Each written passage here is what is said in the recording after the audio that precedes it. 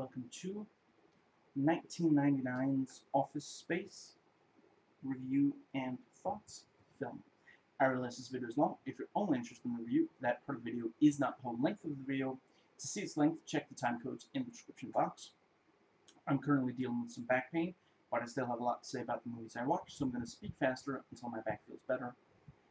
I start this video with a review, most likely with super spoilers. If I spoil anything, I will warn before I do so, and hold up an index finger until I'm done with the spoilers. You can mute and skip ahead until you see me lower my index finger. As soon as I end the review itself, please note the rest of the video will have lots of spoilers for the movie, including discussing the ending. Content warning and or trigger warning. I'm afraid I have a hard time understanding the distinction, but I do really respect how necessary the terms are, and I want to cover my bases. I am going to be discussing the potentially triggering content of this movie, gaslighting and mental illness, and there's more, but to get into it, I'll have to spoil. So, spoiler warning. Jokes about Nazis, stealing pennies from disabled children, prison rape, car accident, failed suicide attempt, arson, heart attack, racism by characters, and the film alike.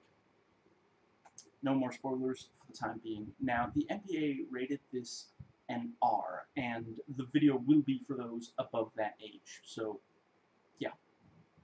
This video is not going to contain any clips of any kind. The most visual it gets is when I sometimes act something out. So feel free to watch something visual, such as clips from the subject, in another tab. I won't mind. I streamed this movie and thus did not have to pay money specifically to watch this. I was already paying for the streaming service. So anything negative I say in this video is not out of bitterness. I also do not feel like the movie wasted my time. Nobody forced me to watch it or to make this video. It's not that I'm upset at how it compares to other movies like it. I don't have some personal vendetta against anyone who worked on making it. To the best of my ability, the negative things I said in this video are fair criticisms based on budget, when it came out, what it was trying to achieve, etc.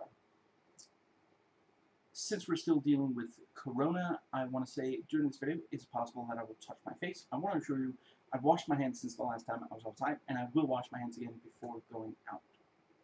Now, this is only my second viewing. The first viewing was in the year 2005, and I simply haven't had access to it in the time between. That's why so few viewings. The most recent viewing was right before I started recording this video, so that it would be fresh in my mind. And let's see. Right. So, the plot. The year is 1999. And the city is not specified. In fact, they are careful to make sure it could be any city in America. A disillusioned and worn-out office desk worker gets tired of his work and decides to stop putting any effort into it. And his two best friends and co-workers are fired, so they decide they want to get back at the company. Our protagonist is Peter. He tries hypnotherapy in order to better deal with work, but the hypnotist accidentally leaves him in too relaxed a state for reasons too funny for me to give away without warning for spoilers. Now,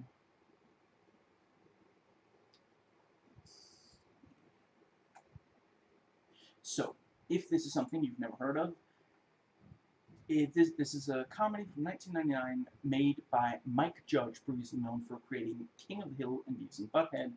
This is his first feature film that isn't animated. The Beavis and Butthead one was featured, but it was also animated. And you can tell that it's his first, but I'll get into that a little later in this review. And the concept is catharsis for the cubicle drones. This is about working a terrible job. It focuses on working a cubicle in an office, but you also get some great stuff about fast food places. And I'm going to briefly get into spoilers, so mute and skip ahead if you don't want any spoilers. This is about working for people who fire so many people that they try to figure out what time to fire them to avoid what they euphemistically call an incident. People who don't reward hard work, but do reward treating others badly. You can tell them that you understand a thing they're about to explain to you, and they will then explain it to you as if you didn't. No more spoilers for the time being. If there's a movie that does this better then I don't know of it. And this was definitely worth making. Now, I do hope when I say positive things about movies not held in high regard that I don't come off as an apologist. I'm not interested in being an apologist, but I do think that some movies are criticized unfairly, and so I try and stand up for some of them. Now, this movie is primarily about characters, not really about plot. The IMDb More Like This list compares this to Austin Powers 1, which I give an 8 out of 10, and Austin Powers 2, which I give a 7 out of 10, and a bunch of things that I am not really familiar with, so I can't really compare it that much to those. Now, the title and its special significance. According to the dictionary, office space is one or more rooms in a building that provide a suitable environment for office operations. So titling the movie that is basically like calling Star Wars Space War. It describes the subject. And if you work in an office, this is basically saying, this is you. And I think that was really a good choice of a title, because it really is like, just, yeah. I would say that,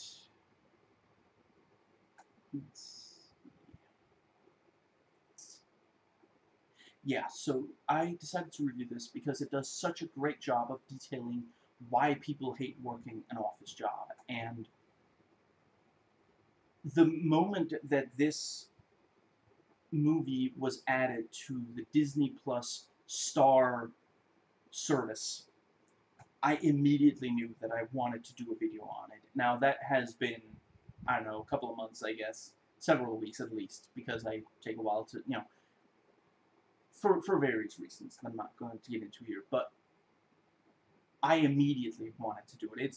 I've never forgotten this movie in the 16 years between these two viewings. I remembered a lot of the jokes and a lot of what happens in the movie. And really, this is the only reason I hadn't already done a video on this was because for a long time I try to only do a video talking about something not very long after I've watched it or played it or whatever. And I only started doing videos at all in 2009. That's literally the only reason. If not for that, I would have done a video on this, yeah, 12 years ago, probably. Now,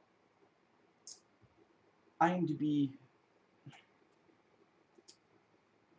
categorizes this as fitting into the subgenres of patronizing and boss from hell. I haven't watched Idiocracy. I doubt I'd have anything to say about it that wasn't said by Jonathan McIntosh, aka the Pop Culture Detective, or Wisecrack. Side note, the Pop Culture Detective just put up a video called Boys Don't Cry Except When They Do. It's excellent, you should watch it. This film actually started out reflecting office culture, and it went on to change TGIF policy. When this movie was made, it described the fact that at TGIF, employees were asked to wear pieces of flair.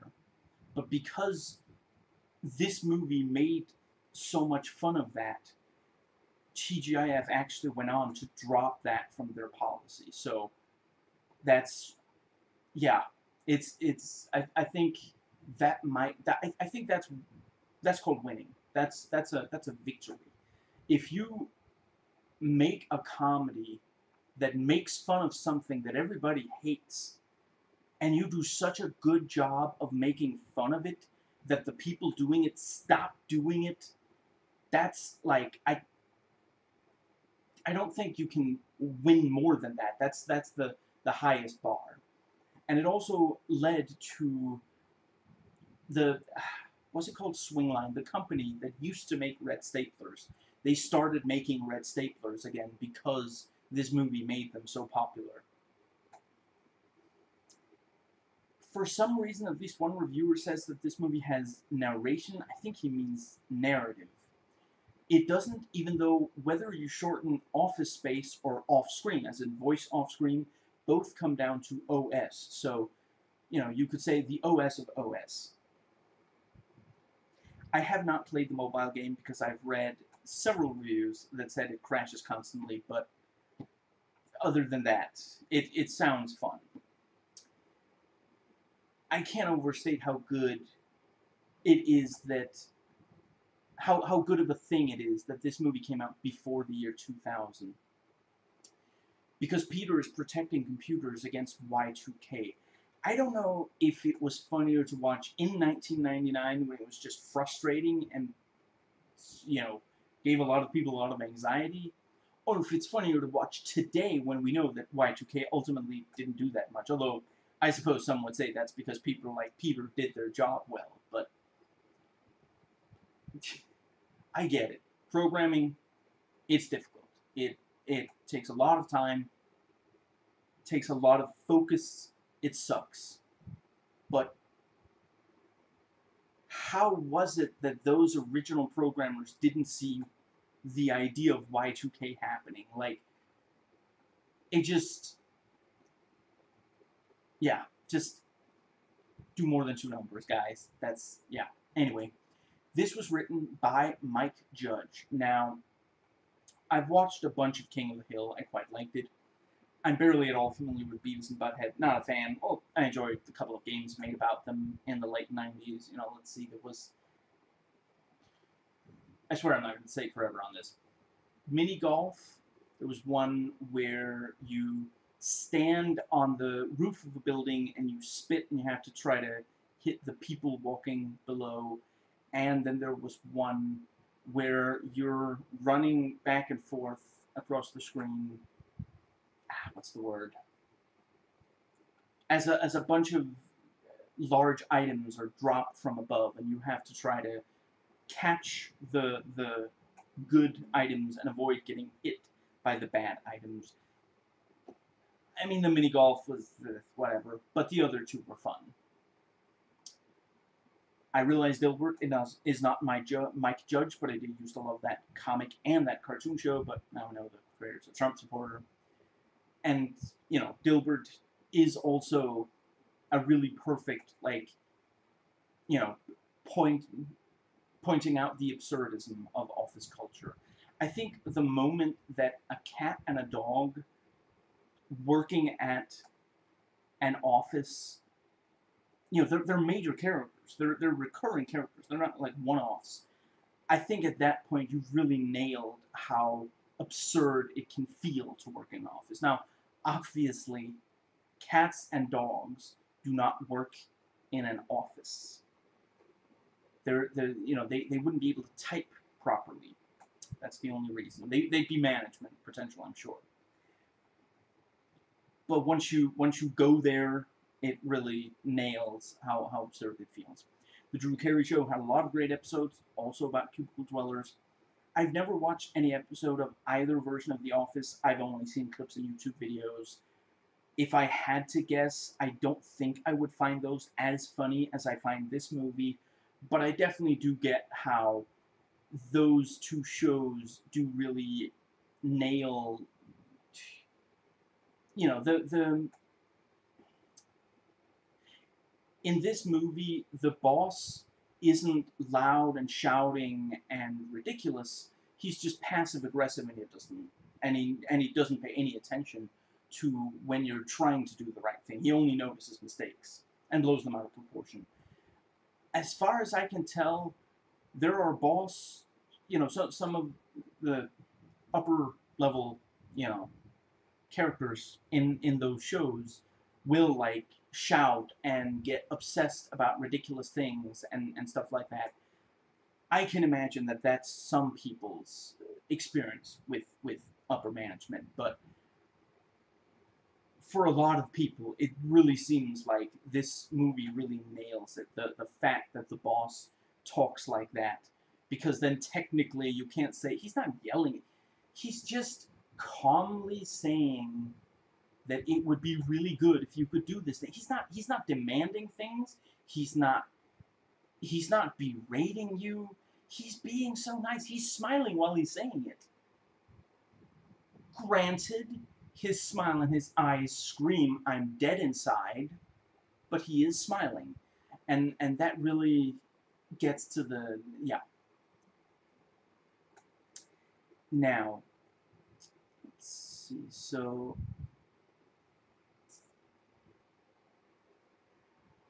yeah, quoting a few fellow critics here. Perhaps his TV background makes him unaccustomed to the demands of feature-length script. The ending seems almost panicky in its abruptness, or maybe he just succumbs to the lure of the easy yuck. What began as discomforting satire soon devolves into silly farce. The scene where the following is from Wikipedia. The scene where Peter, Michael, and Samir take their office printer out into a field and batter it to pieces was inspired by Judge's experience with his own printer while writing Beavis and Butthead to America. He told his co-writer Joe Stillman that he was so frustrated by it, when he was done with the script, he planned to take it out into a field and destroy it while videotaping the process. Surset says the whole sequence was largely improvised, but Naidu adds that they were trying to do it in a way that evoked how the mafia would do it to someone it wanted to punish or kill. Livingston thus played his part like the Don circling behind Naidu and Herman while they struck the blows with bat, feet, and fists. Years afterward, Naidu says he met some actual mafiosi in New York who told him that they were huge fans of the film and the scene was quote-unquote authentic. In addition, Fox did not like the gangster rap music used in the film. Rothman told him he had to take it out, and Judge said after production he would do so if the next focus group also disliked it. A young man in that focus group said that the fact that the characters worked in an office but listened to gangster rap was one of the things he liked about the movie, and Rothman relented. And honestly, it's perfect. The soundtrack is absolutely perfect. Back to quoting fellow critics here. Mike Judge's Office Space is a comic cry of rage against the nightmare of modern office life. It has many of the same complaints as Dilbert and the movie Clock Watchers, and, for that matter, the works of Kafka and the Book of Job. It is about work that crushes the spirit. Office cubicles are cells, supervisors are the wardens, and modern management theory is skewed to employ as many managers and as few workers as possible.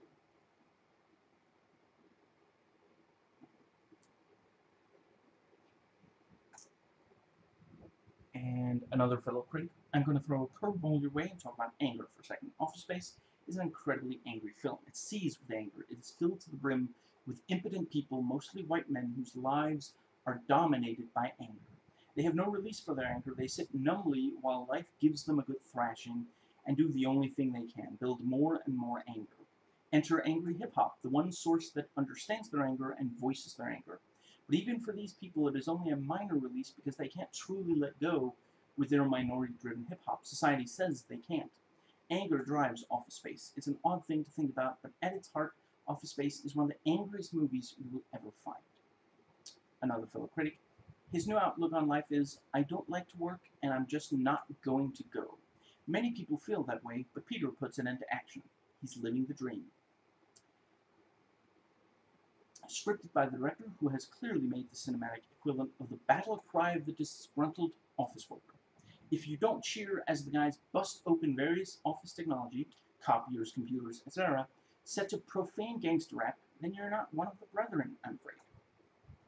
Now, as others have also noted, it does feel like Mike Judge wrote enough scenes to last feature length, but they don't all get bigger. You can tell that he usually does stuff that goes on for longer and doesn't, yeah, there's a significant difference between the ending of an episode on TV where well, in a week we're getting another episode, and a movie where, this is the only Office Space movie, and I don't really think...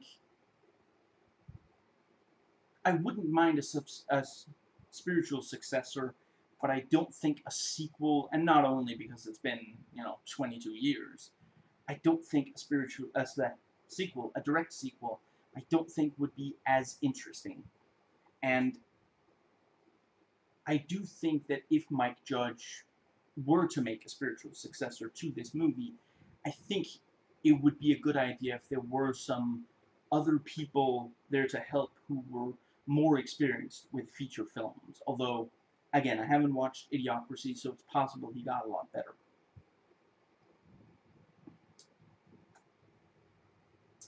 Now, the movie handles plot twists well. There are not too many. Arguably, one of them is bad, but only one. There aren't too few, and they're not too easy to figure out for the viewer. Now, it was directed by Mike Judge, and at times it feels somewhat aimless.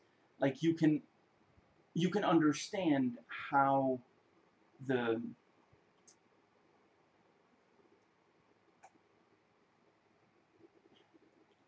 you can understand basically why things go the way they do, but they don't actually get...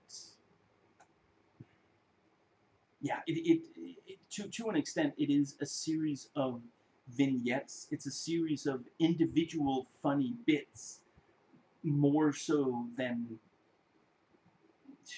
Yeah, it feels like if you took a bunch of joke scenes from a bunch of episodes of a TV show and stuffed them all into one. It is a pretty good movie, but some of the best comedy movies really take advantage of the fact that, of the 3-act structure, of the feature film length, and this movie just doesn't quite.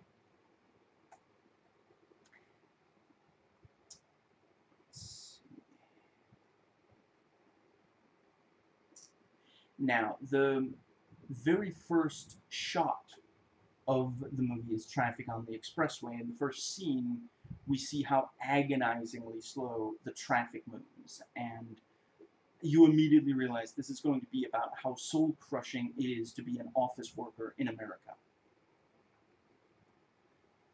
Now,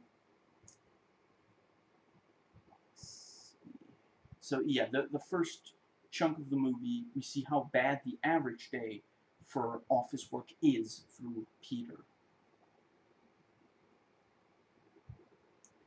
And the opening titles, as we see the agonizing slow traffic, it plays this upbeat, I think it's jazz tune that completely contrasts with what we're seeing. It's very appropriate that the movie about how much work sucks starts in the morning before you even get to work because of how much traffic sucks. Waiting for a really long time to do something amazing, you can just try to focus on what you're looking forward to. But waiting for a really long time and then doing something you hate, that is soul-crushing. Now, the ending, I'm not going to give away whether it's a happy ending or a sad ending. The ending fits with what came before. To an extent, I'm happy with how the movie ends. It doesn't really have Deus Ex Machina, but there is some convenient writing. Now, let's see.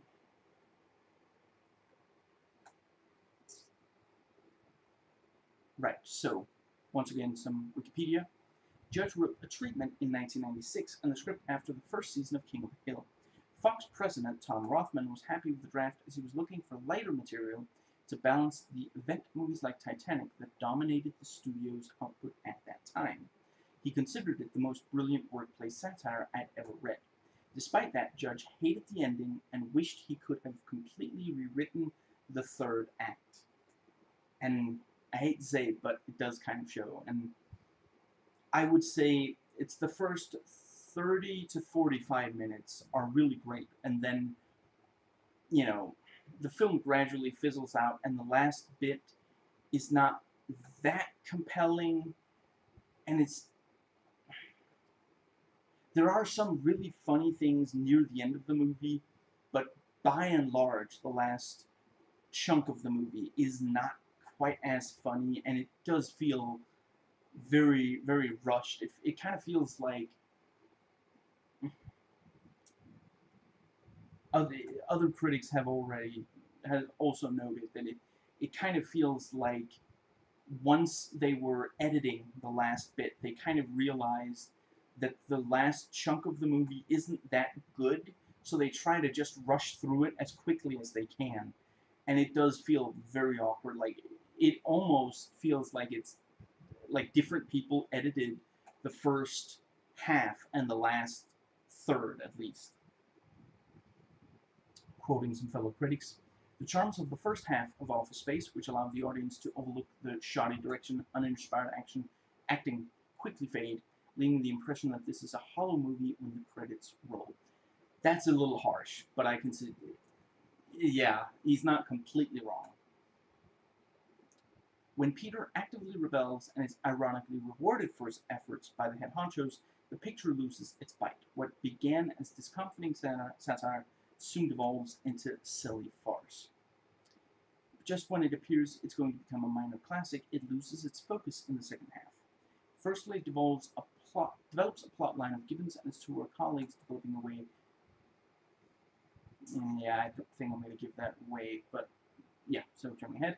It's mildly diverting, and the banter between the three friends is good, but it's nothing special and lacks the bite of the office-based satire in the early stages.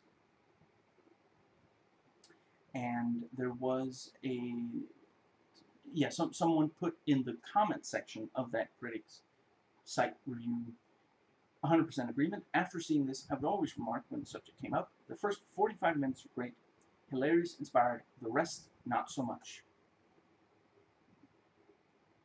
As a result, I've only seen it once. Most of the quotable lines are in the first half, and near the end, it goes off the rails completely. And someone else added, probably all true, but that kind of unevenness is a hallmark of Judge's work. He's a brilliant satirist, but a weak storyteller. After Peter is promoted, he hatches a scheme. This subplot grows to the point where it overtakes the entire film.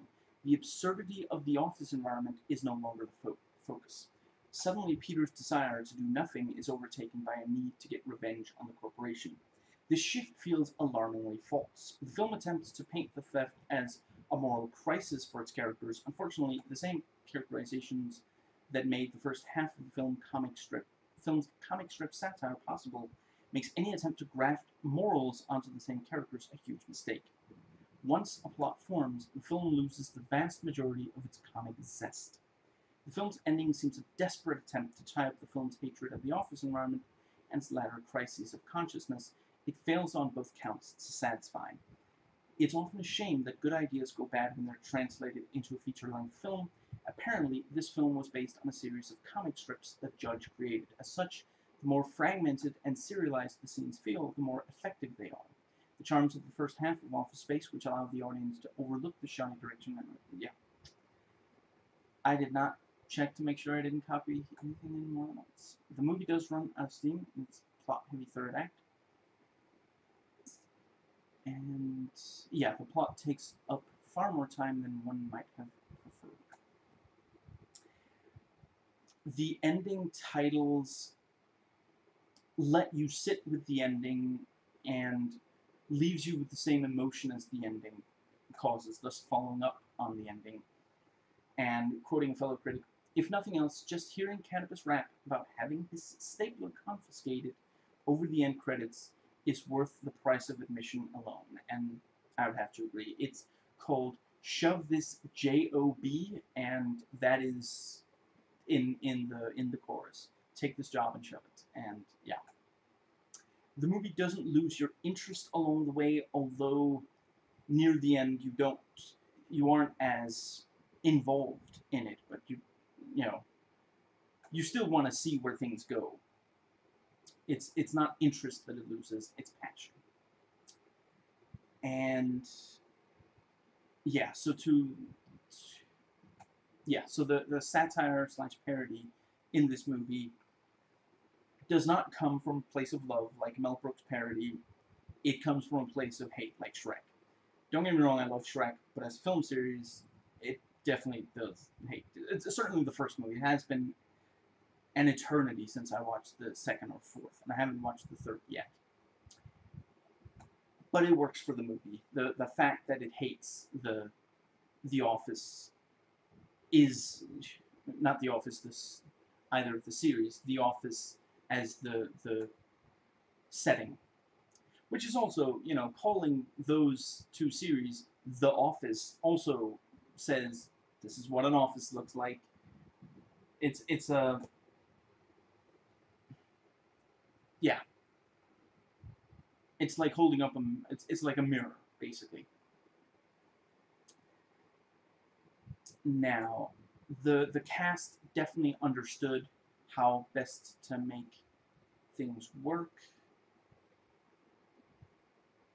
There are cast members in this who are asked to be convincing, portraying something that would require many years of arduous study, and they are convincing.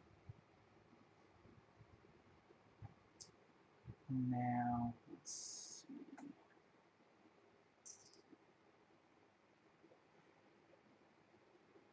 There, the character of Joanna, I hate to say it about a female character, but she didn't really need to be in the film, and it's too bad because she has some really great lines, but ultimately she's there because they thought that if there was a romance, then that would attract more viewers. That's basically it. Now,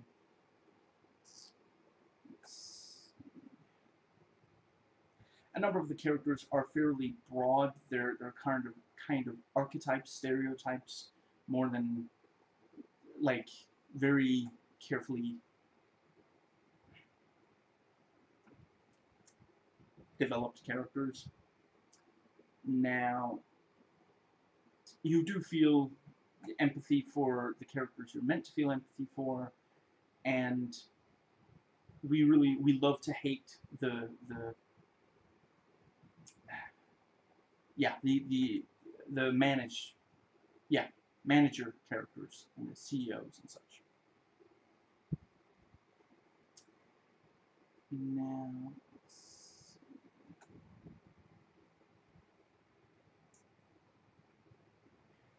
the characters are for the most part well written and credible.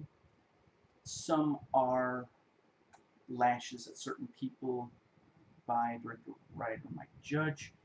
Humor is often very good. Many stabs at Windows in 95 are great, often accurate. There are many things that just seem thrown in. Several characters have one or two lines but no actual effect on the plot. Could easily have been written out. And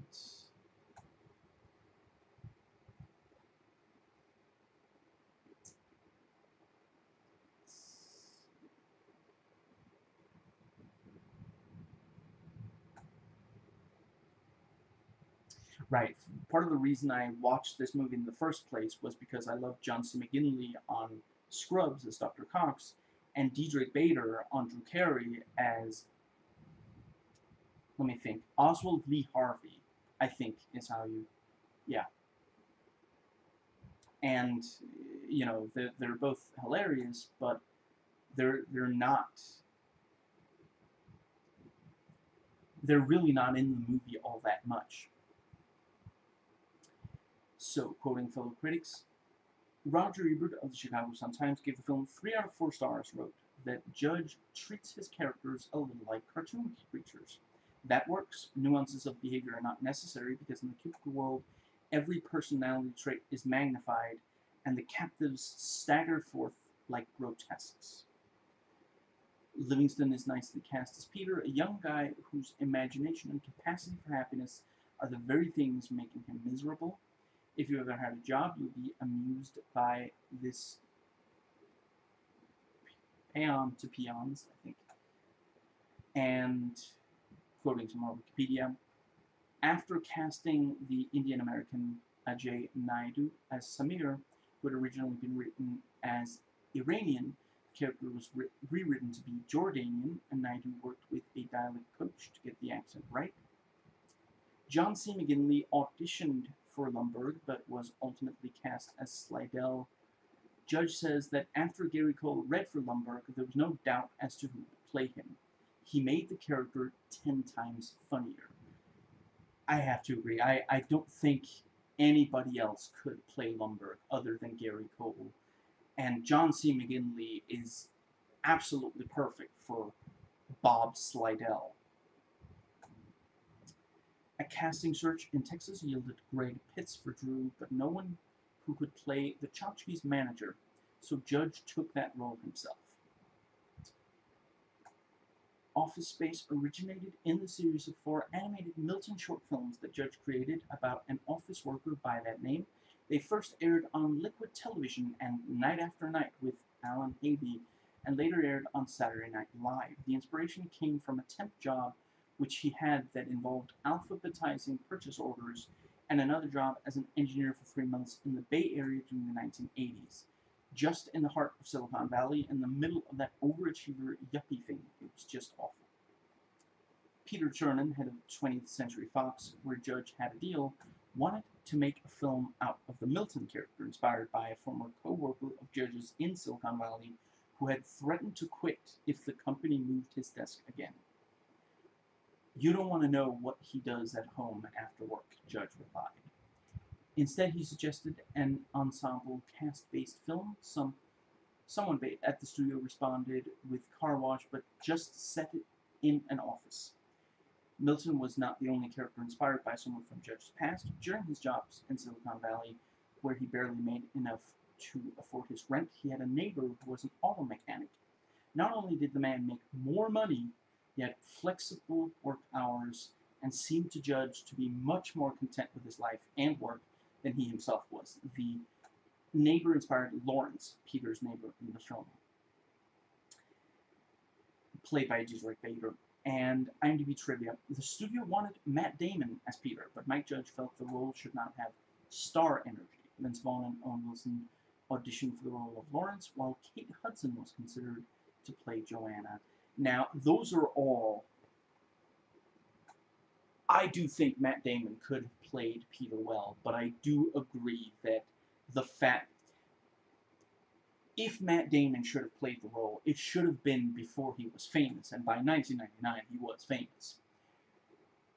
I don't really know Vince Vaughn from much.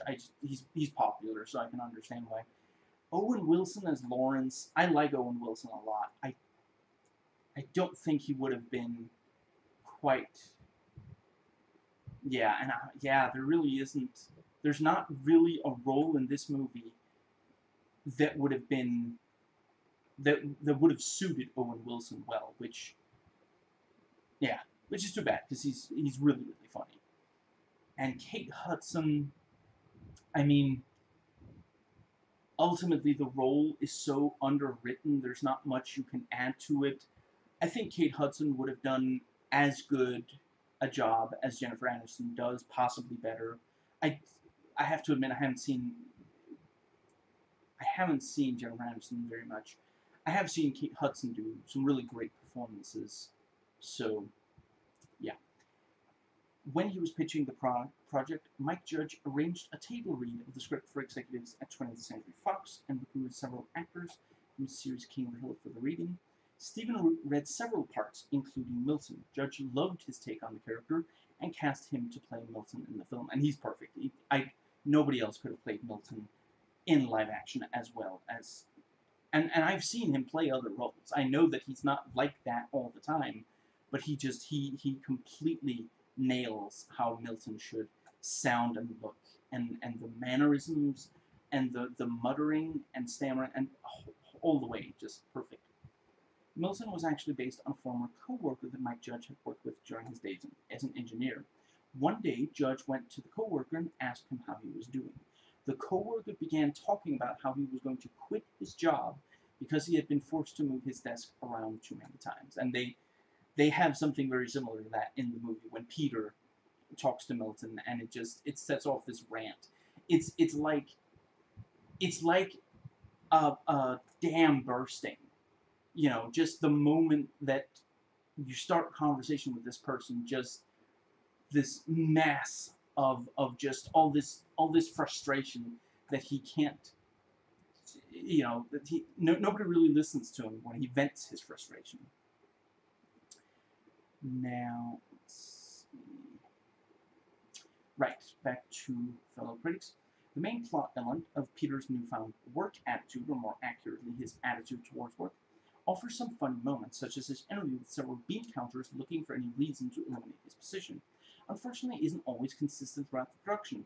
He often wavers between indifferent confidence and cautious uncertainty, and that discrepancy ruins the overall intended effect. And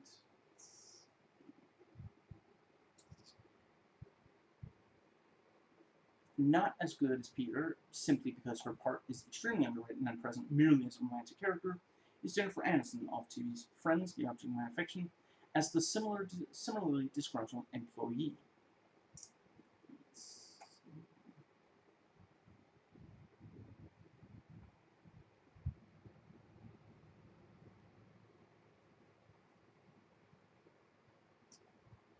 According to Mike Judge in an interview, he would have liked Bill Murray.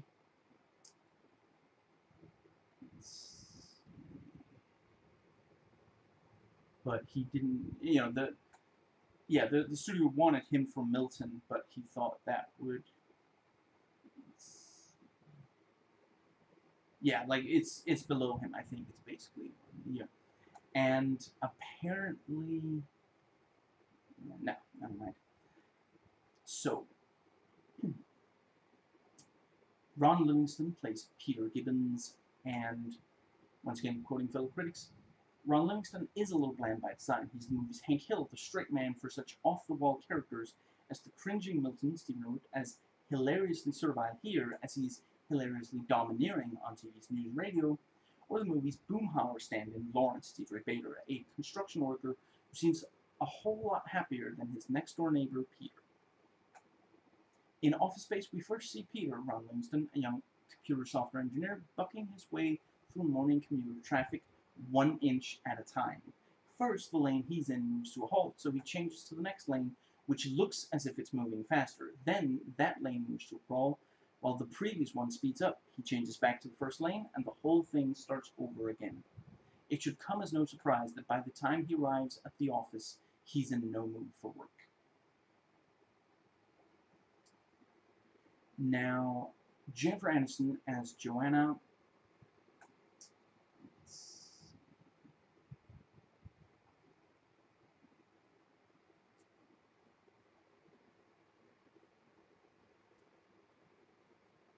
Yeah, so, quoting fellow critic, Jennifer Aniston turns up as a waitress who works at a restaurant where the computer engineers regularly convene. Her twit of a boss keeps stopping her to take up the issue of her on-the-job flair, or the shortage thereof, meaning the amount of silly buttons and badges that are supposed, nay, required, to be affixed to her waitress outfit. The boss always takes a circuitous route to get to the point he wants to make, while Aniston's character waits, paralyzed and uncertain, to find out whether he's actually meaning to tell her she's out of a job. The picture gives us the idea of the idiocy service workers now have to put up with, too. But then, after a dead-on build-up, the worst possible thing happens. No payoff.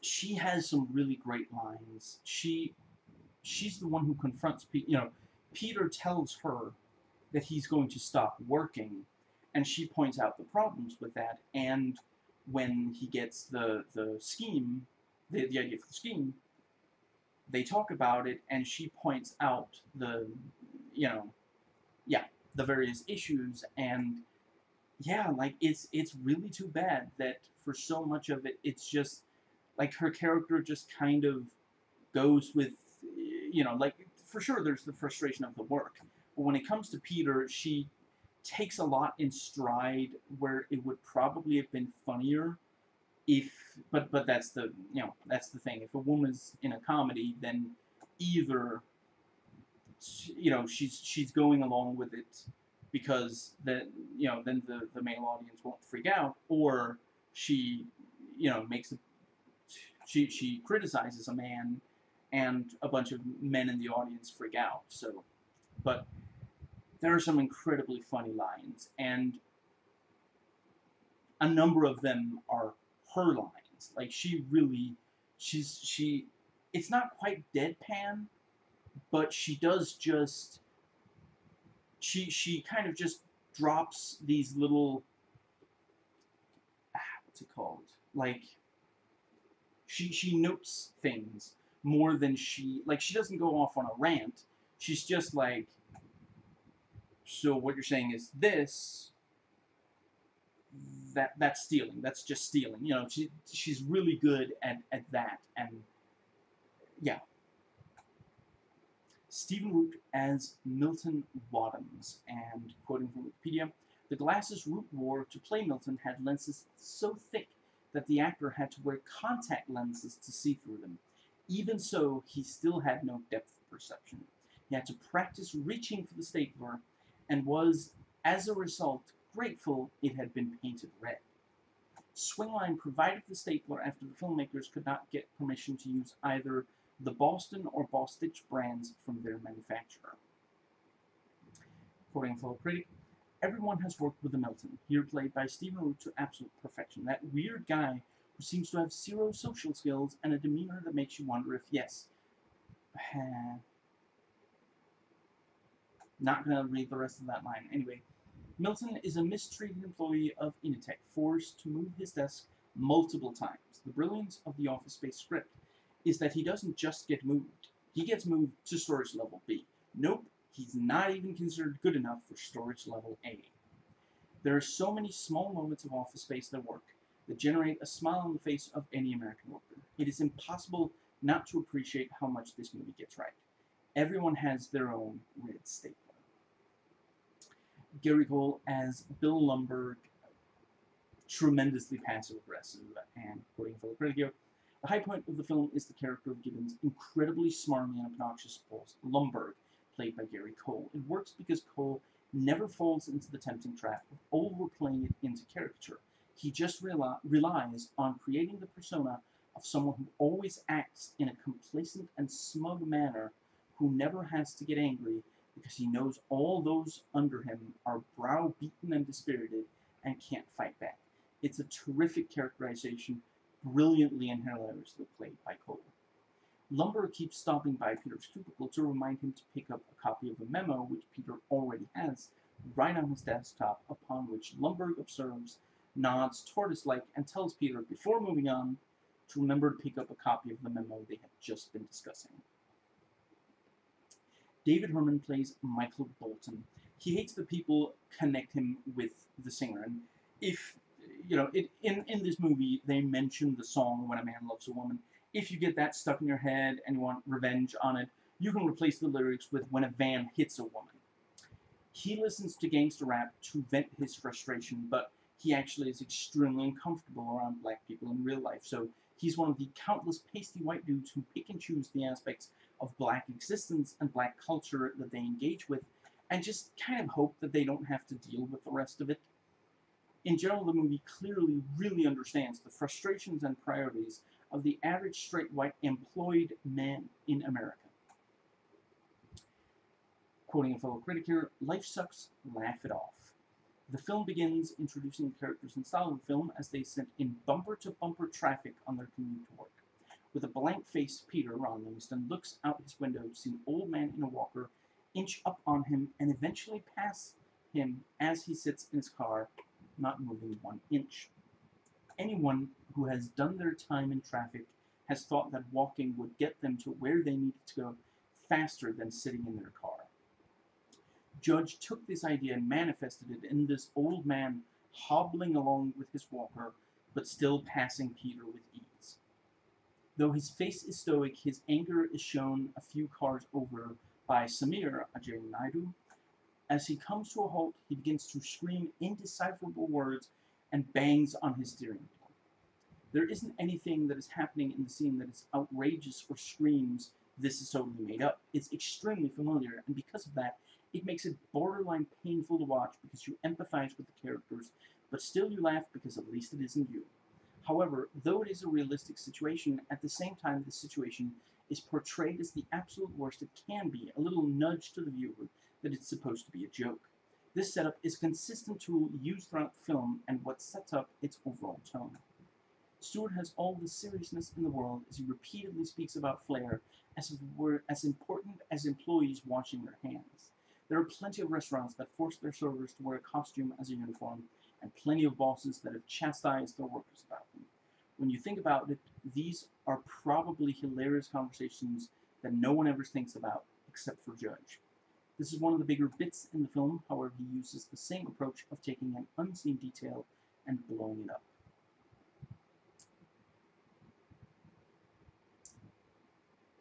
And Ajay Naidu plays Samir Naginanajar, and, quoting a fellow cricketer, has a name that nobody can pronounce, and what is more important, people do not seem to even take the trouble to try. I think that's 100% accurate, and that's, like, again, the movie itself is making racist jokes, but the fact that the other characters, they don't even, like, they almost treat it as if, the vast majority of the people who try to pronounce his name are white, and many of them are men, and English is their first language. And so there's almost this sense of, I'm not, I'm not really expected to make an effort here, right? I mean, if he wanted me to be able to pronounce his name, he would change it to something, or he wouldn't have been born with a weird name, okay? It's not my fault. Let's see, and right, oh, in addition to Scrubs, I also want to say Johnson McGinley is amazing on Burn Notice, as well as Scrubs.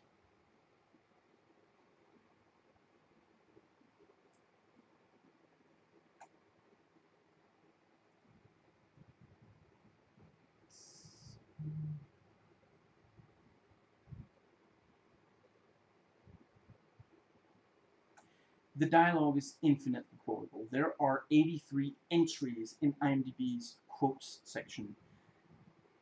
The most well-written stuff in the film is probably the dialogue.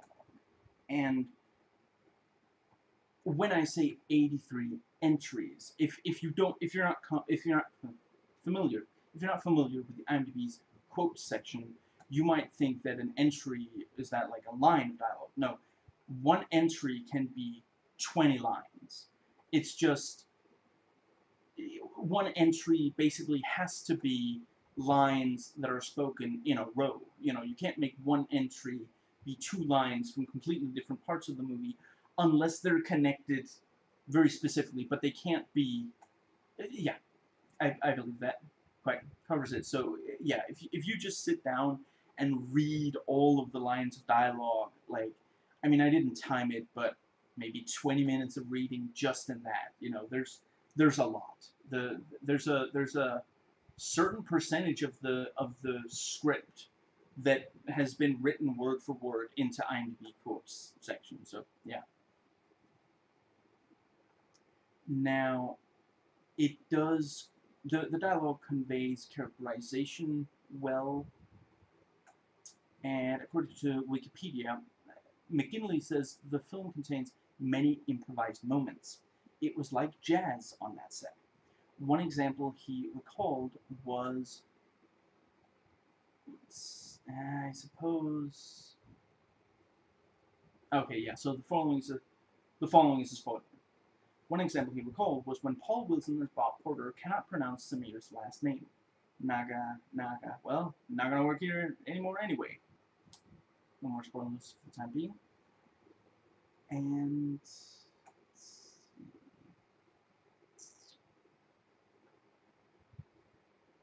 the improvisation also helped solve some problems with the script. Originally, Bolton was to refer to the singer he shared his name with as a no-singing asshole. However, when recalled, it was decided that the film could not say that since it would imply he did not sing his own songs. So he came up with no talent ass clown. Now, as far as characterization, we see Peter both when things were going well, when things were going wrong, and it does a good job. We understand his character.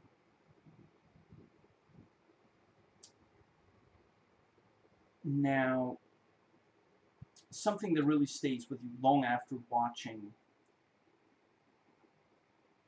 Yeah. Yes, there are a couple of things that stay with you long after watching. One of them is the office workers taking out their frustrations on some of the computer equipment, and the scene of Peter telling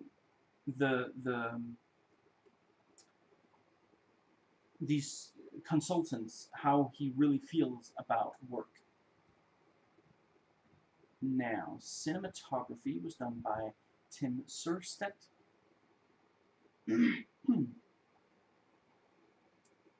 And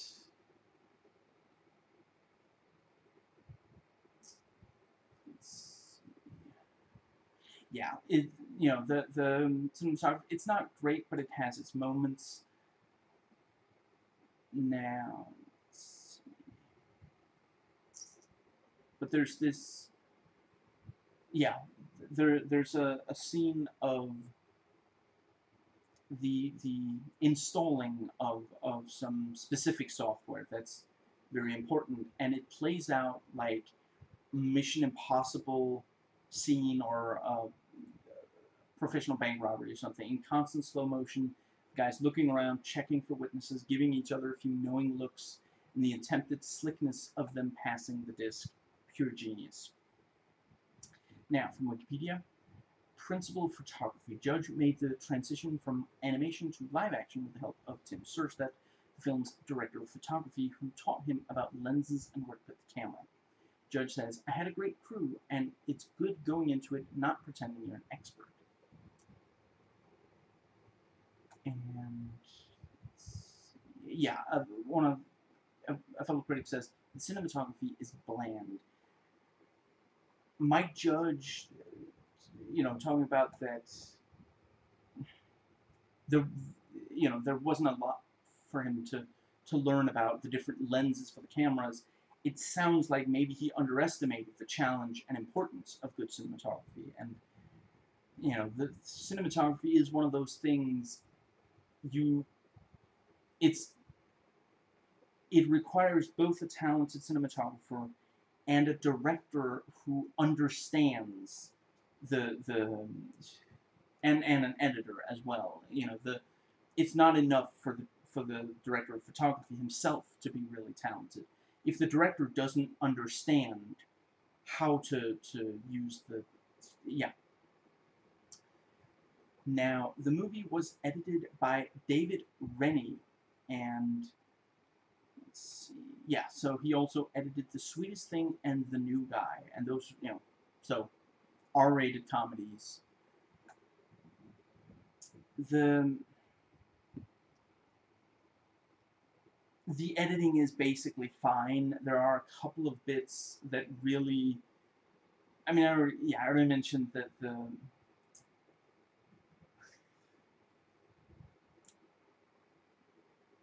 the editing has, like, near the end of the movie, it starts to like rush through scenes that clearly they felt they couldn't cut these scenes because they're important for plot, but they were worried about, like, maybe they didn't think it was as funny, maybe it seemed like too far away from the whole office working satire thing, but they wanted to trim it down as much as they could, and it does, like, I think there's some chance that the next time I watch this movie, I might stop it, like, halfway through and just, like, hypothetically, if I didn't have to, if I hadn't set the goal that I was going to do a review of the entire movie, there's a chance that I would have stopped watching around the halfway point this time, since I knew that it wasn't going to get, like, amazing after, yeah. Now the editing is really great when they're destroying this printer. I had actually forgotten how many cuts there are in it, but it is like it's almost like a little music video, and this gangster rap is playing over it, and once again the visual, like the way it's staged and the acting and such makes it look like it's a mafia don and two henchmen, and they're like brutally beating someone who has betrayed their trust. And it works so well to see these, two of all three of them are office workers, and two of them are pasty white dudes, and there's gangster rap playing, and one of these pasty white dudes is like the body language is that of like a mafia don. It's just, and they're still in their office, the what's it called, the suit and tie, which actually there's a College Humor music video parody of, let's see, well, Justin Timberlake? Was he the one who did Suit and Tie? Not a fan. I really, he, the thing with Janet Jackson was his fault, and he just let it only hit her, and I have absolutely no respect for people like that. But that song, there's a parody of it.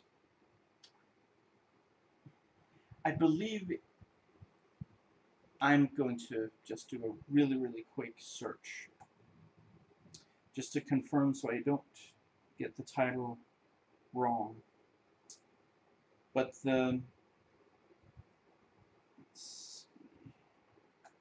once again, I swear I'm not going to spend forever on this. But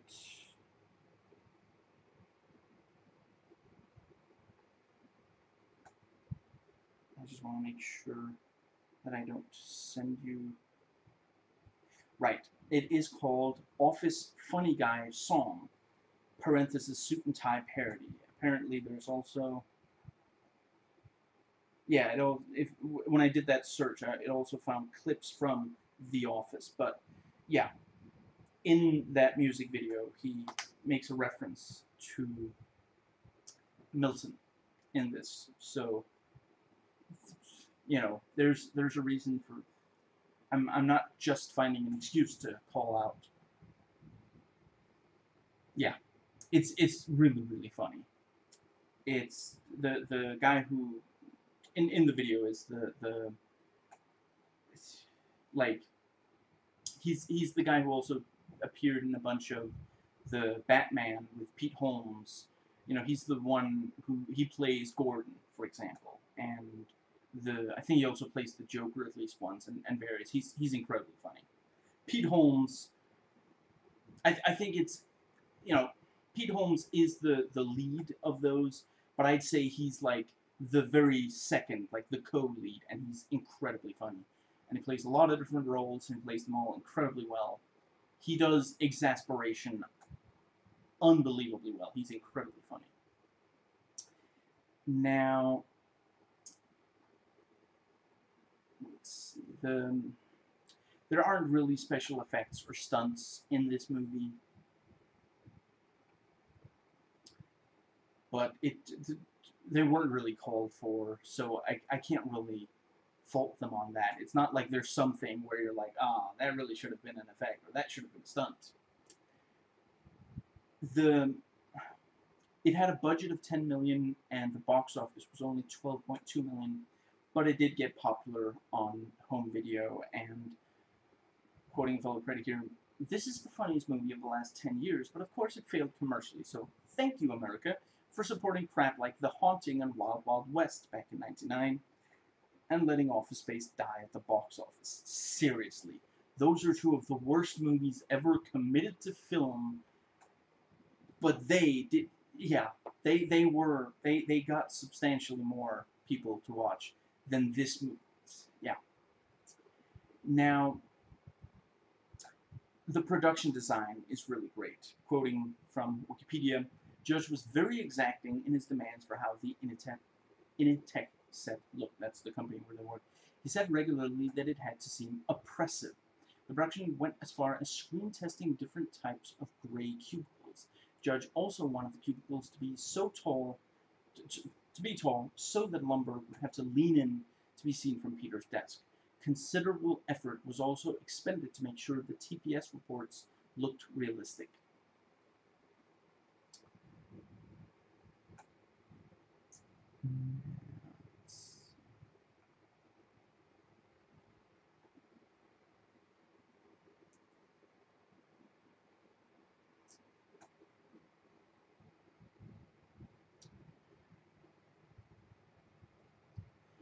And yes, still Wikipedia.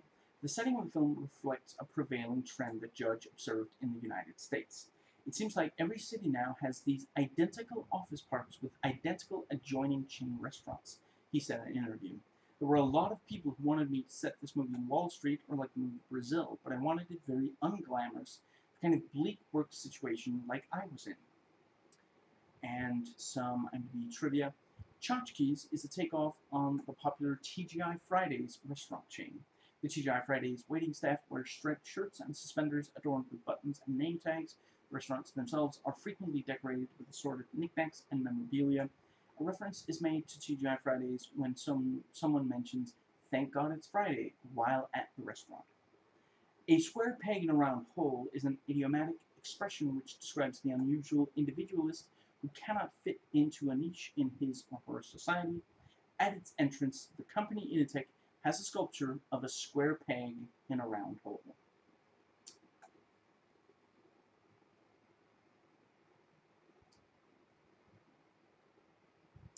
There are a couple of times when things in this movie, they are not played for horror, but they use horror movie camera work and horror movie music stings, and it works incredibly well, especially because the movie is never actually scary. Like there are a couple of scenes that are where there's maybe some tension, but it's not a scary movie.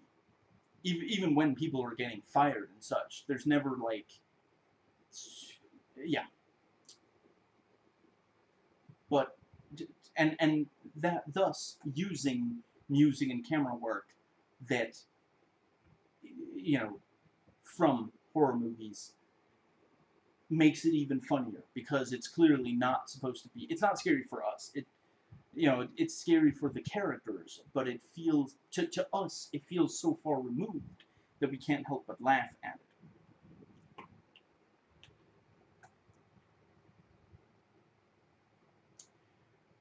Meanwhile, so yeah, not a horror movie. Peter himself does have several nightmares. Now, the movie is easy to follow, and it's meant to, and it's a good idea. So the music for this was handled by John Frizzell, and he also handled music for Alien Resurrection, Mafia, I Still Know What You Did Last Summer, Teaching Mrs. Tingle, Josie and the Pussycats, 13 Ghosts, and Ghost Ship.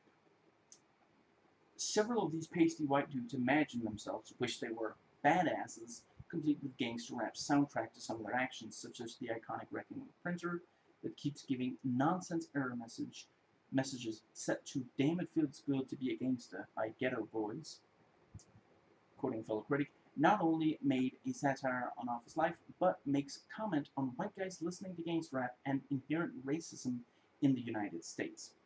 For those who can relate to dying a little every day in a cubicle, this is the film for you. With a judiciously executed hip-hop soundtrack and the same anti-conformist spirit that informs Judge's TV cartoons, Office Space can expect to attract people who aren't even old enough to be stuck in dead-end jobs.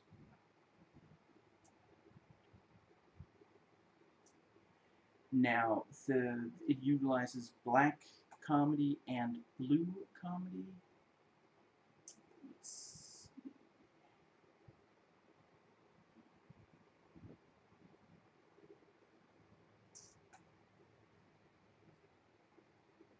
yeah, sometimes the humor goes too lowbrow, and Judge reveals a strong hatred against certain typical types of people, high-level executives, popular cafeteria workers, etc., by overusing them to the extreme. There's a scene where one such character appears out of nowhere and does something out of character for no actual reason.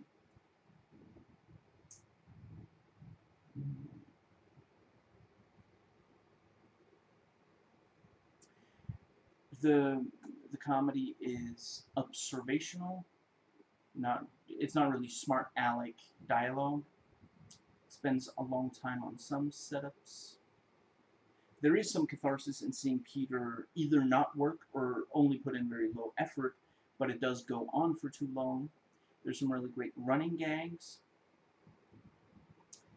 And, quoting a fellow critic, Judge's mockery on the mundane life is frankly not that funny as you might think. It is loosely placed and poorly edited with awkward silences and mid-sequences that just don't fit. The concept is something to ponder about, but beyond that, it barely moves forward on terms of storytelling. As far as the irritation and the frustration that it has to communicate, it does that easily and smoothly, and the primary reason to that is that there are tons of neutral things to connect with the audience. Since it correctly depicts your mundane life and mocks it, there are tiny notions and typical sketch gags that you can thoroughly enjoy. So I feel like that critic went a little hard on it, but he's not 100% wrong. Let's go with that. The black humor is sometimes funny, but the violent jokes come a bit too close to 1990s reality. Now, there is a little violence, a little sexual material, and a lot of strong language. Now, it's fairly realistic with some exceptions. The pacing is pretty good. Some jokes and gags do drag along. The film lacks the feeling of progression of the plot that most films have and need. The pacing is all laid back and slow, which has you feeling that nothing really happens in the film, leaving you just waiting and hoping for the next good joke or gag. The movie doesn't really get bigger and faster and crazier as it goes. The pacing, I'm not sure it ever really speeds up. It stays more or less the same throughout. Like I guess near the very end, there's some faster pacing, but basically, and the following shouldn't really be true about a comedy film, the same, or a horror movie, or an action movie, or a drama. Whether you've watched 10 minutes, 30 minutes, or an hour, the movie largely feels the same. A lot of the greatest comedies of all time will get especially great in the last chunk of it. And that's not really the case for this one. Compare this to Liar Liar, which does great at it, and while I'm not claiming that the movies are exactly the same. They are both about a man who works in an office, which means he has less spare time than he wants. Something unusual happens to him that threatens his job security, and his bosses treat him badly. I might go more into detail at the start of notes taken before watching, but it's possible. Yeah, but if you watch that movie, for sure, that one you can like. It would be like if you're not 100% sure about it, try once. Try to watch one of the last scenes and then one of the first scenes, or watch the last 30 minutes and then start watching the movie over or something, and you'll really notice it's a huge difference. Now, the movie is an hour and 30 minutes if you count the end credits. If I recall, it's an hour and 24 if you don't count them, so yeah, they just barely got it to feature length. Now, let's see. And it does, yeah, the later later bits of the movie are trimmed down very heavily, so it's really only because they have so many good jokes early in the film that it even manages to get to feature length, and it could very easily have, they could easily have ended up with a film that was too short if not for the fact that so many of the early jokes just play incredibly well. Now, there is some really sexist comedy, and I think we're supposed to be on the side of the sexist at least some of the time. There are not many female characters, and there's not really any female character in this depicted in a positive light. Many of them are defined by if they're sleeping with Peter or not, if they're easy, you know, and otherwise they're maybe irritatingly chipper, like the ones at his workplace, despite the soul-crushing nature, physically unattractive, that kind of thing. Several of the office workers could easily have been women instead of men. There are women at the office, but there isn't a single one of them that we're encouraged to empathize with or identify with. They're just there to be irritatingly chipper, or like, yeah, I think that's really all I can say without giving away spoilers, but there's, yeah.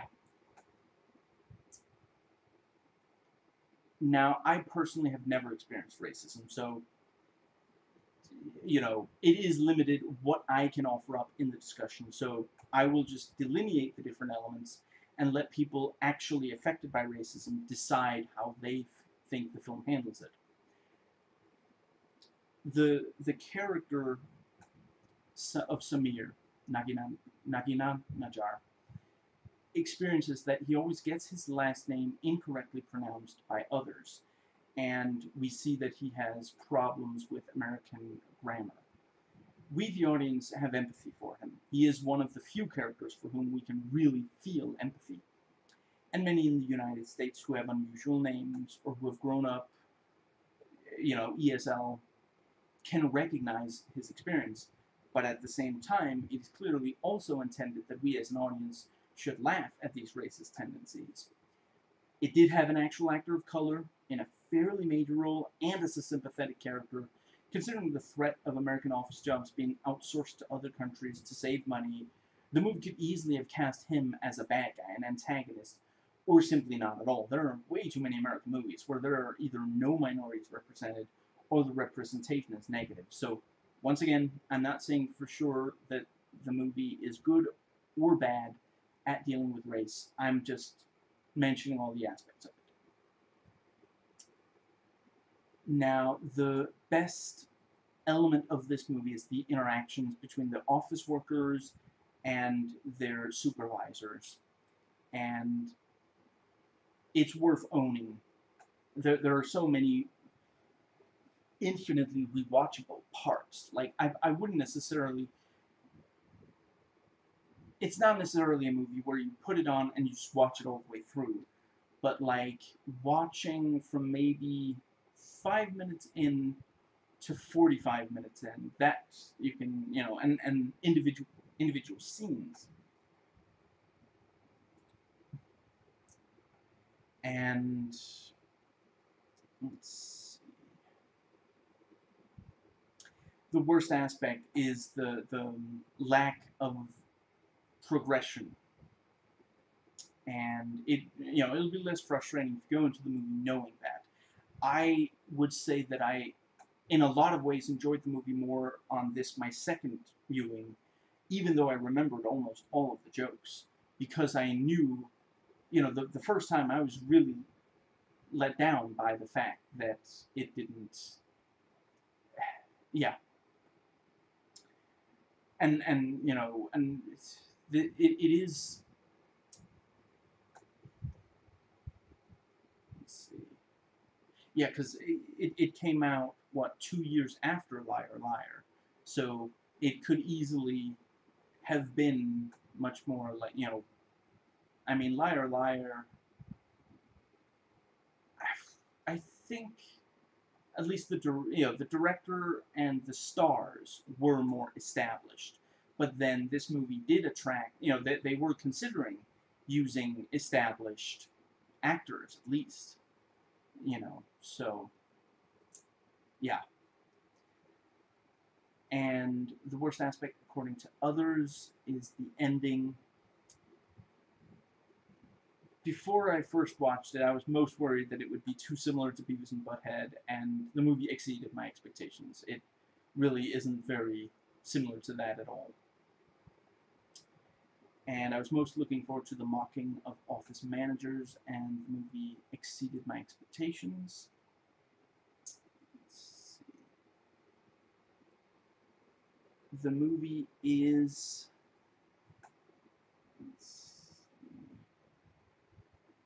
The movie is entertaining to watch. It is... Is it good as a whole? It's good as a whole. It's not amazing as a whole. It has some amazing parts. Now, the trailers do not give away too much. On YouTube, I found one that was 2 minutes and 25 seconds and one that was 2 minutes 42 seconds. Those are just the same. Then I also found one that was 2 minutes and 13 seconds. That one's for the DVD, so it's a little bit different from the other one, but yeah, they're very, very similar. I know some people don't like the trailer.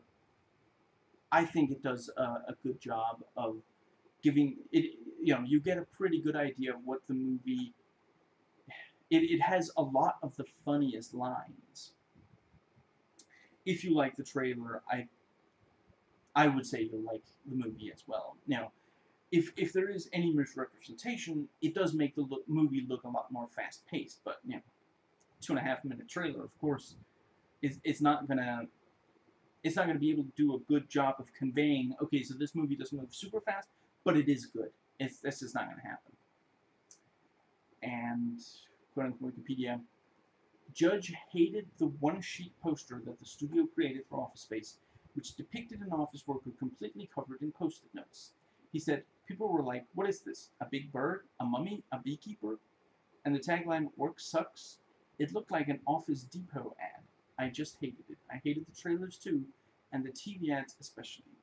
McGinley too felt it looked like Big Bird from the Sesame Street children's series, and that he would not go to see such a film.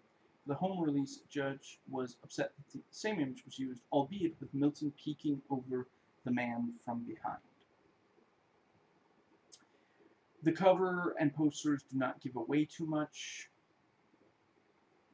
but they don't really give you a good idea of what the movie is like, and if whether you like the cover or posters, and whether or not you like the movie,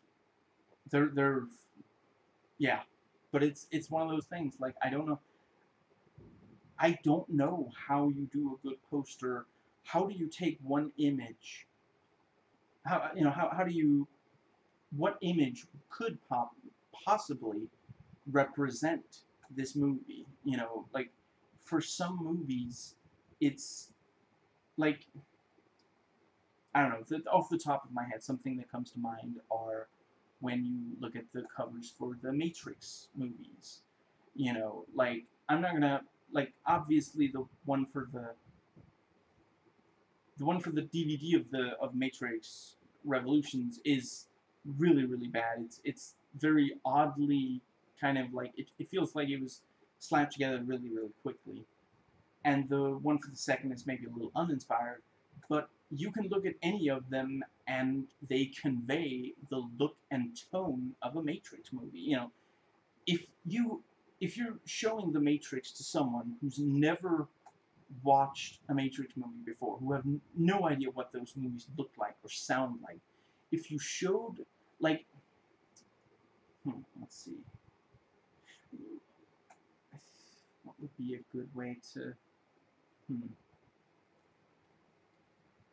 like, if you showed right, here we go. If you showed one of the movies to someone who, it's the first time they ever watch it, and you ask them to just, like, doodle something on paper, there's a pretty decent chance that what they doodle comes out looking a lot like one of the covers. I'm not saying they would perfectly recreate it, but I'm saying that really gets across, and I don't know how you do that with a movie like this. So, but with that said, it's still a bad cover. The movie doesn't have a lot of metaphors, difficult to understand elements. It's not really deep. There's not a lot of stuff to analyze. You don't need to watch it more than once. Really, the only thing you need to know, know and understand before watching the movie in order to fully appreciate it is like the basics of office work.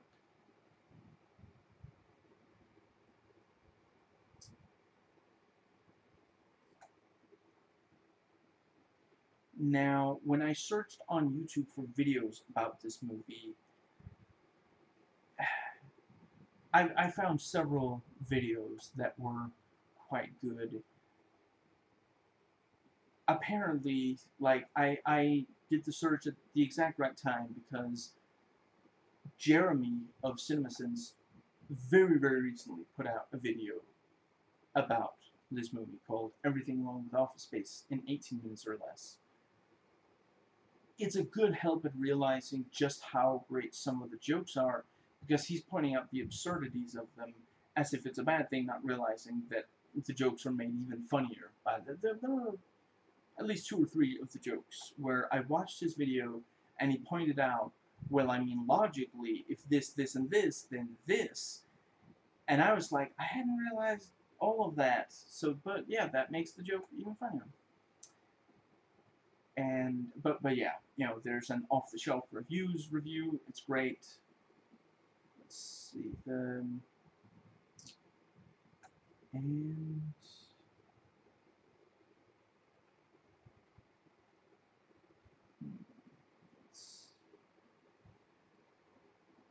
actually, I guess yeah. There were a couple of wisecrack and cracked videos. They were fine. It's, and I did find the one of the Office Space. The yeah. Let's see, 2.5 minutes Office Space featuring Milton animated. But I haven't watched the original, the ones that ran on MTV, or if I haven't watched them since back then when they ran.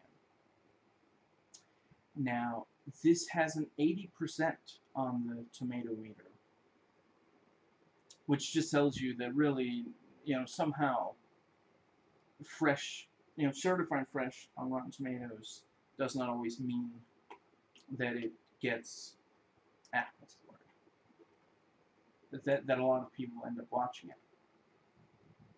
But yeah, 80% based on 102 reviews, and the audience scores 93% based on over 250,000 ratings.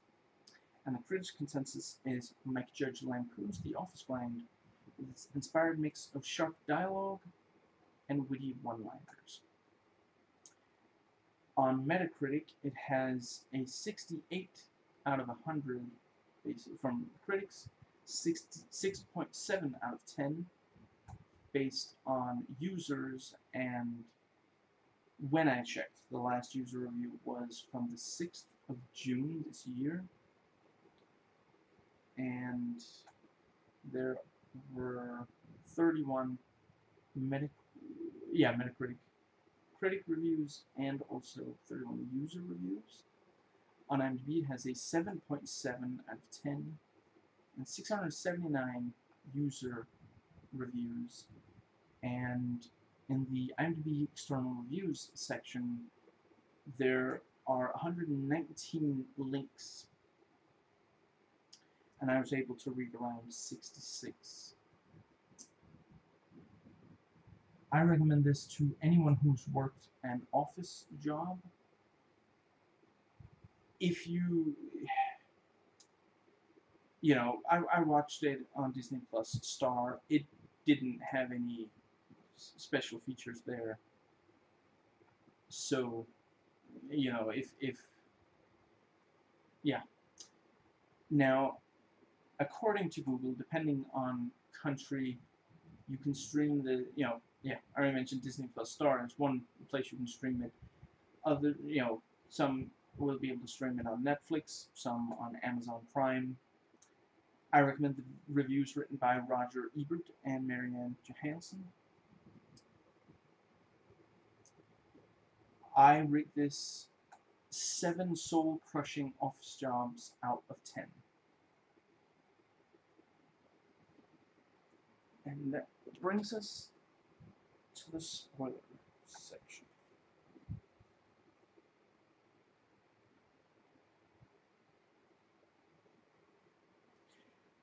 Thoughts section start. Disclaimers. If you don't care about these disclaimers, I try to keep them short and relevant, but your mileage may vary. You can skip right ahead to the section of your choice, the description box. I often try to solve pretty fast disclaimers. This is a lot of this rich standard information. I'm not keep speaking as fast as I sometimes do during this section. Once I get into the rest of the video itself. With that said, please note that some of the specific discussion on the may be in this section. I realize this video is long. I'm going to do what I can to make it worth your time. So, from here on out, I am not going to be warning before I spoil something for this movie. If I spoil something else, I will warn verbally and hold my index finger. The rest of this video is not a review. It's a series of, well, thoughts, some analysis, some investigative refrains, and other jokes. And so yeah, the section right after this one is thoughts I have while watching in chronological order. You can think of it as a running commentary, live tweeting, like. The section after that is thoughts I have before watching. And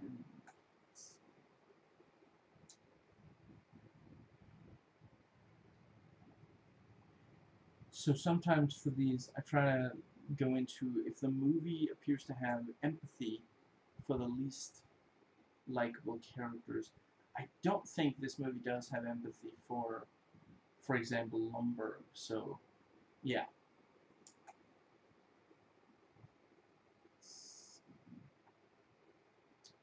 My making jokes in this should not serve to be taken as me thinking the thing I'm joking about is actually bad, me wanting to make light of the subject, etc. I simplify on different amounts and creating refrains. Analyze everything I watch and play.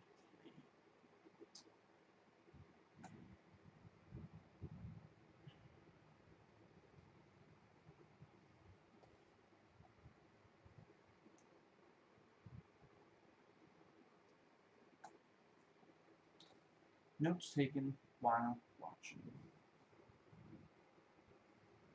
So I'm gonna really quickly do one that's out of chronological order. I've been going over in my mind how I feel about when Peter rants about Joanna having slept with Lumbergh in the car. I mean, at the end of the day, he does look much more ridiculous. She doesn't come out looking that bad from the scene. And the fact that he straight up has a nightmare imagining Lumbergh having sex. You know, so I don't know. But at the same time, it is really gross. A lot of women are judged for who they have sex with. Anyway, so back to the start of the movie. Right after Bill Lumbergh confronts Peter about the memo, the other boss comes up and confronts him, and then he gets called up on the phone about it. Even Samir and Michael Bolton confront Peter about the memo.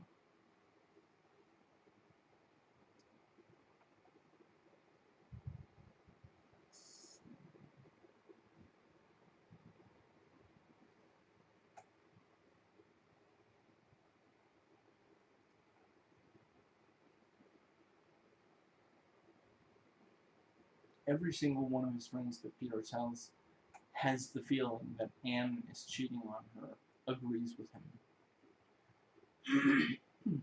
Not only is Lawrence's answer to what he would do if he had two chicks at the same time, he's not even 100% certain that he could make it happen with a million. He thinks he could. And Bill explains how, Lumbergh explains how Bob is going to help out the company. We see a pan across the people working there, and everyone can see the writing on the wall. Not only is Milton going on about how they keep moving his desk, he's talking to Peter on the phone. He literally just speak up slightly and he hear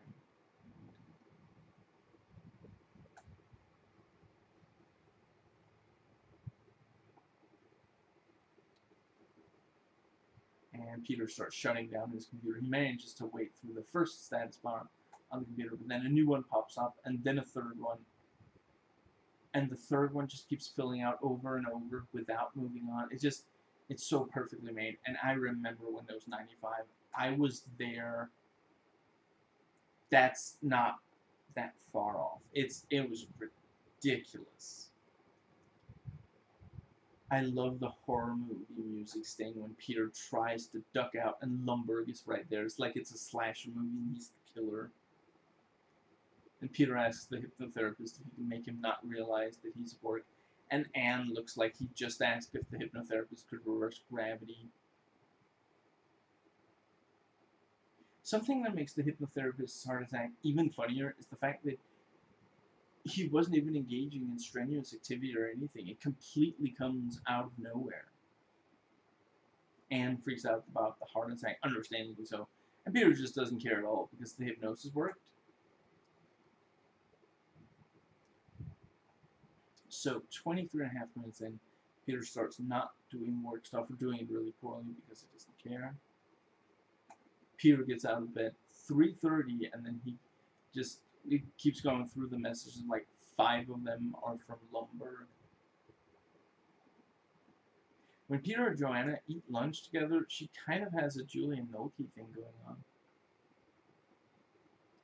I mean, I guess maybe Julian Nolke. Maybe this is one of the things that Julian Nolke looked to when developing her comedic persona. You know, I'm not saying that somehow this movie was impersonating Julian Nolke, but yeah. Anyway.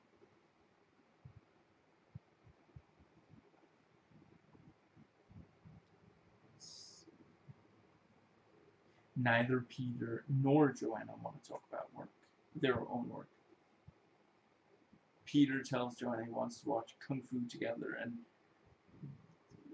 there's a Kung Fu music sting plays. Milton manages to hear Bill Lumbergh talk about firing him.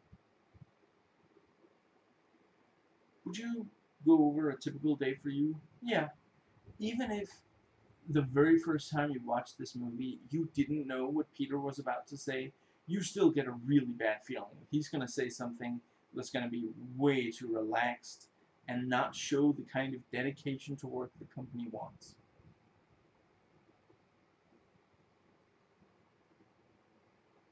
And Peter is walking, and Lumbergh tries to talk to him. And when Peter just walks past him, Lumbergh is so shocked it takes him almost a second before he reacts to it. Like, at first, it just stands there, not moving, like his brain is trying to comprehend that someone who works so far below him just ignored him. So, yeah. The Bobs talk to Bill Lumbergh and that other guy, and they're so cruel about firing hardworking people. And then Lumbergh starts to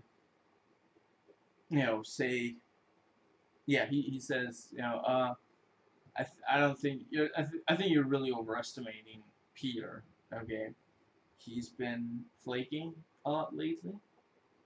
He hasn't been doing his work.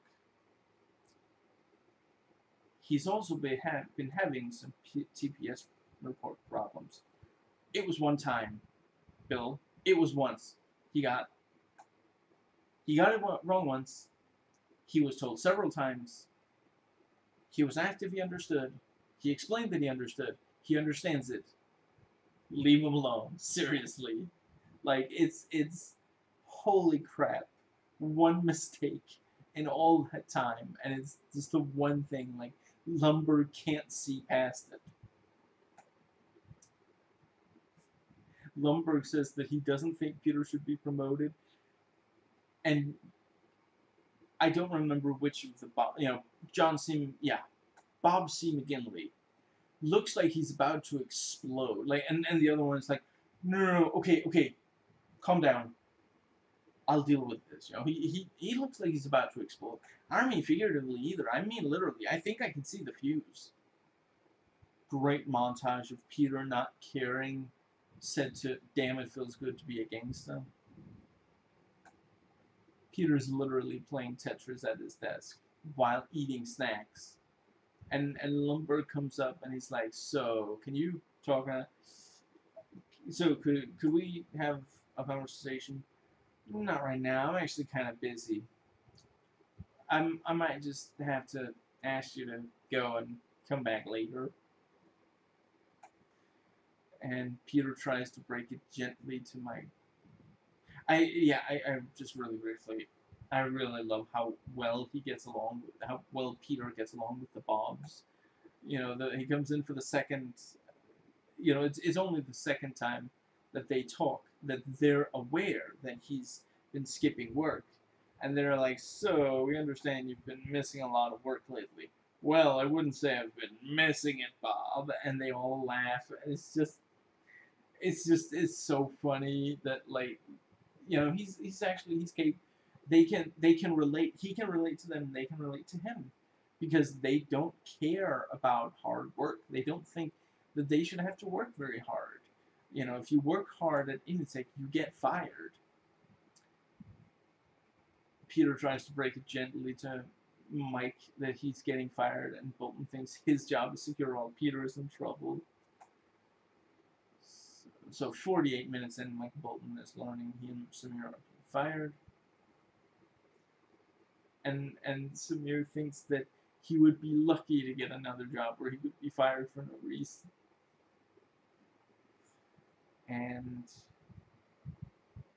it's so great that I was sitting there talking about the plan, and you know, Samir, Michael, Peter, they all agree. We're not gonna tell anyone about the plan. And then Lawrence chimes in with, I won't tell anyone about the plan either. And I think it's Mike who like freaks out, like, what the fuck was that? And it's just, and once again, when I say freak out, I'm not saying it's the wrong reaction. I'm just describing that's what happened, you know, because it's such a yeah. I mean, probably usually Lawrence just doesn't say anything when Peter has colleagues or friends over at the house. It's only usually when Peter's alone that Lawrence just talks through the wall.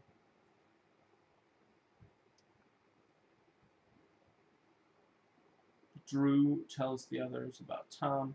We think the story is basically over once he's banging out the driveway, but then the car gets hit. And Drew completely, you know, he had the completely wrong idea about how the others would react to him doing the sex moaning at the office.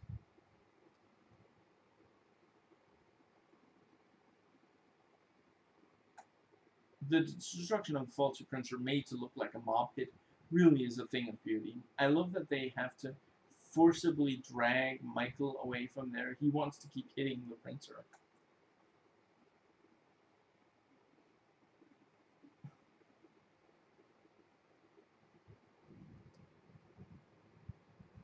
It's really funny when Peter explains the virus to Joanna. Her reaction, like the the lines about, like, you know, she's like, so you're stealing, and he says, no, no, no, like, about the pennies, and she's like, for the little handicapped children. She's so earnest about it, like it's yeah.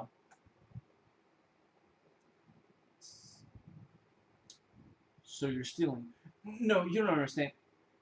It's complicated. As someone fluent in the language, I can assure you that is straight white guy for shit. You caught me. Especially if it's a guy saying it to a woman.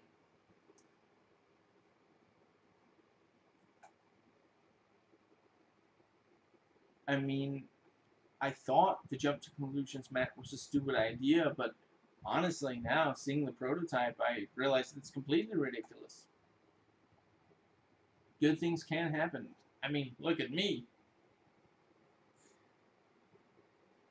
Michael and Samir are asking the lawyer about minimum security prisons, and they find out that Peter was completely incorrect, and it really is like it's one of those things where again just the way that the perception of it is completely different from the reality. Lumberfucker, let me see, who else? Oh, no, you don't have to give any more examples. I love the music, editing, and acting during the Bill Lumbergh sex nightmare. I love the nightmare of I love that he's still in the same emotional state as always. He's like, if you could move a little to like, that's right, yeah, great. And then up comes the coffee cup, and he's like, oh, Peter, hi.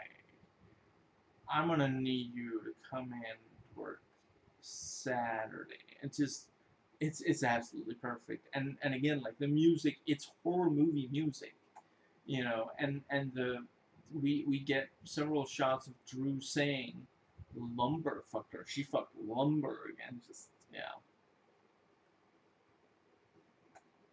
And Joanna flips off her boss and he looks like she threw a gun on him or something. An hour and 6 minutes in, they realize the virus took too much money too quickly. Michael points out it was Peter's idea with the virus, and suddenly Peter doesn't like the idea of getting them angry at each other. He was fine with it when he thought that Michael was the target. The singing of Happy Birthday is so utterly soulless and passionless. Like, does it even qualify as singing? I think they are just like chanting. It's like a chant to an ancient death god, something like "Please do not kill us."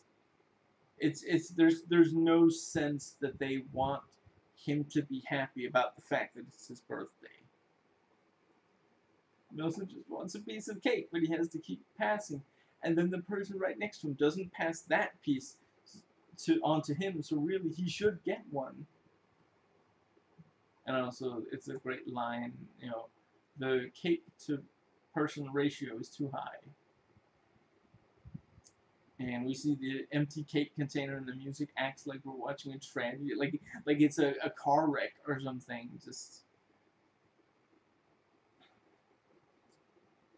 my cousin's a cokehead. Oh, thank goodness you had his word there for a second, Bill. Michael, shit. And Bill Lumbergh turns off. That's why I said Bill. I went ahead by one word. Lumbergh turns off the lights in storage room B, and Milton says, "Okay, that's the last straw." At first, we, the audience, don't believe him because he keeps threatening this.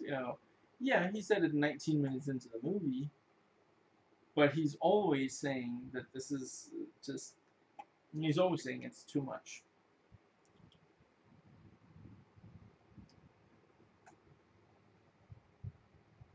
Peter is still obsessed about Joanna sleeping with Lumbergh, but is then relieved to find that it's a different Lumbergh.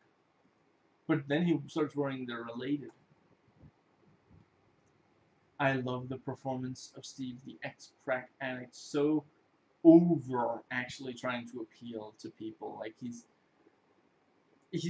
saying the words almost as if like he's been cursed by a witch, and like if he doesn't say these exact words, he will turn into a frog.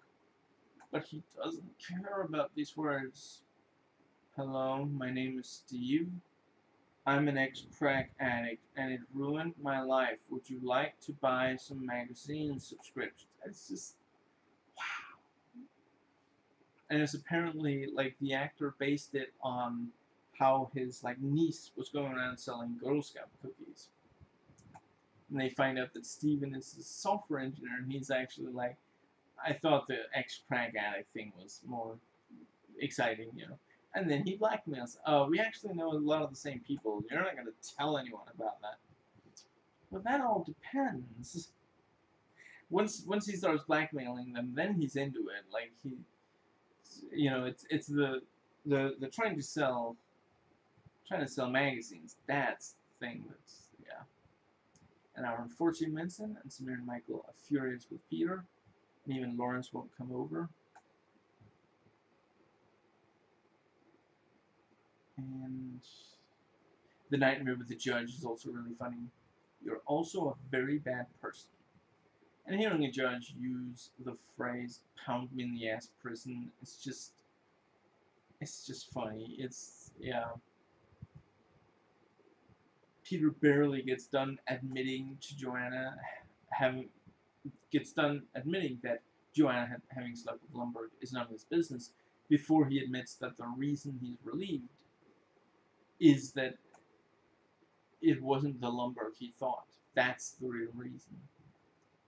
Milton just wants his stapler back, and at first he walks right past the letter with the confession and the money back. The sight of the building burning and Milton walking away, and Peter and the audience know that it's him who set the fire, and then Peter laughing at it is hilarious. You know, CinemaSins pointed out, I mean, wow, if you did it at night in a weekend, then there wouldn't be people in there, and it would be a lot easier for you to get away with it. Yeah, like, him setting the building on fire like that, the way he did, is wild. I think I know someone who'd like this, who might want this. Milton just wanted his freaking red stapler, and he couldn't even get that. He ended up burning the building down. He didn't even get the red stapler. Like, wow. Like, it would be one thing if he at least did get to leave with the red stapler, but, Milton isn't going to contact Peter. He doesn't know he has it, so he's probably not going to get it. That's really, really funny. Wow. So, yeah, the resolution is incredibly abrupt. They didn't end up spending very long on the virus scheme after it was introduced in the film. If the movie didn't have so many jokes before the real plot started in the movie wouldn't even have reached the minimum for feature length. It's also too bad that from most of the major characters, their last appearance is not all that compelling. I really have to apply myself to remember most of them. Note here, I'm not saying here that none of them are compelling. Milton is definitely compelling. And while it's not really something he's doing, the last time we see Joanna's boss, that's also compelling. I suppose. Yeah, I think that might actually be them, There's closure with Peter, Lawrence, Mike, and Samir. But considering how funny Lumbergh, the Bobs, Joanna, their last appearance really doesn't leave that strong an impression. Like, the last time we see Joanna, they could have had a callback to how she was like, so you're stealing? The money doesn't belong to you. Well, it will, though. All this stuff, like, if when he comes to her and he's like, I'm sorry, I did, some wrong things. Like, yeah, like, okay, so let's say that when he comes to her, she's like, I think a lot of people at some point in their life considers stealing from their boss. So really and then he would say, so it doesn't make me a bad person? And then she would add, but most of them don't. Stealing, that makes you a bad person. Something funny there when, yeah. Now,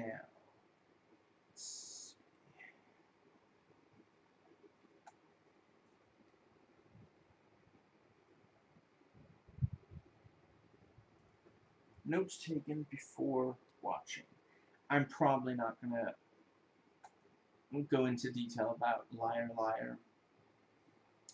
I think it would be funnier if Brian didn't flip off Joanna, but instead got really offended at it, the way Lumbergh never changed his emotional state. It's funny when Joanna flips off people because it's cathartic, but seeing someone we don't like doing something supposedly offensive isn't funny by itself. And it really felt like his character would be offended.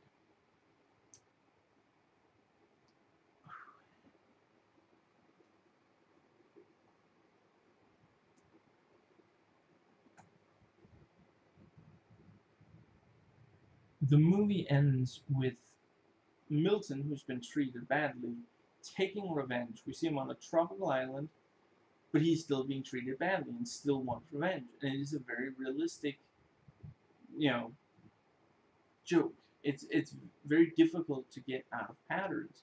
Humor does not always have to be about truth, but it can be extremely effective when it comes when it does deal in truth. And yeah, I mean, as funny as it is to for Milton to get all the money and to like supposedly get like no one's moving his desk anywhere, no one's taking away his stapler, but he's still upset about you know small things that happen, and when he tries to speak up for himself, he still gets ignored. When Peter expresses to the Bobs that he does almost no work, we expect him to be fired and replaced with someone who is going to do more work, but instead they promote him, because having a higher position than he did until then isn't about skill level, how far you got in college, that kind of thing. It's about not being willing to do as much work as those further down the ladder. The Bobs are surprised he's already forcing other people to do more work than he does, even though he has the same job as the other people who now have to do his work, the work that he isn't doing. So, I found some IMDb trivia. Milton reveals his intentions to burn down the building 19 minutes into the movie. So it's actually between him saying it and it happening, there's maybe an hour of movie. During his and Peter's phone conversation, as Peter's trying to clean off his desk to leave, Milton tells him, "If they take my stapler, I'll set the building on fire." And that is literally, he goes in to get his stapler. He goes into Lumbergh's office. He doesn't find the stapler. He does find the money and the confession, and so he sets the building on fire.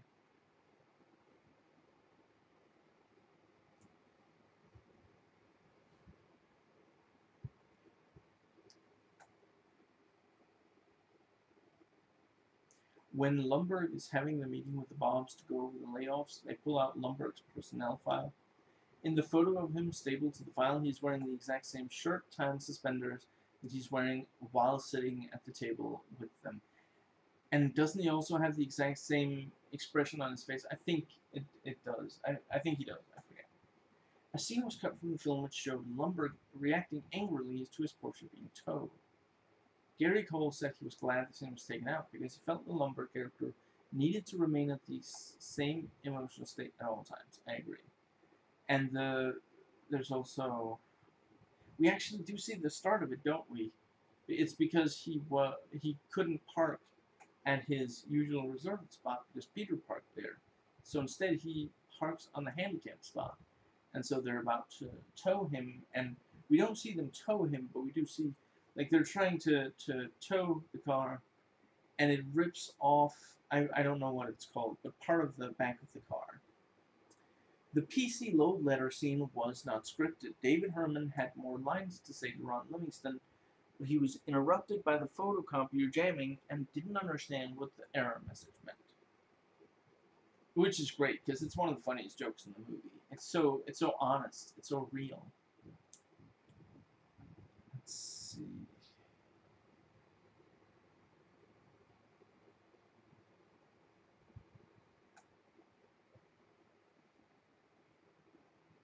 Right, so the off-the-shelf review guys, they said that they didn't find the movie funny the first time they watched it, because A, they hadn't worked in an office job, and B, they didn't realize that the movie wasn't going to exaggerate the reality of an office job all that much. They say that Jennifer Aniston isn't amazing in anything, but she feels very real here. And they point out that after a while of Peter making bad life choices, he ends up committing crime, just like in real life. So, some good points made, and you can see why I couldn't really talk about. Actually, to be fair, some of that I could have said in the review. Anyway.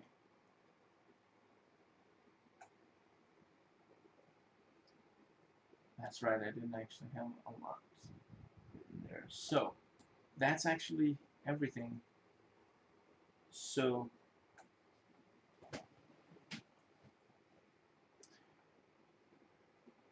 I have written a sign off. If you like this video, please comment, thumbs up, and subscribe. There should be a link to my main channel page and 1, 2, or more links to relevant playlists on the screen right about now. I put out 1 vlog per week. Currently, they tend to come out very similar to this one. So if you want more like this, you're in luck. I hope you enjoy watching as I enjoy recording, and I'll catch you next time.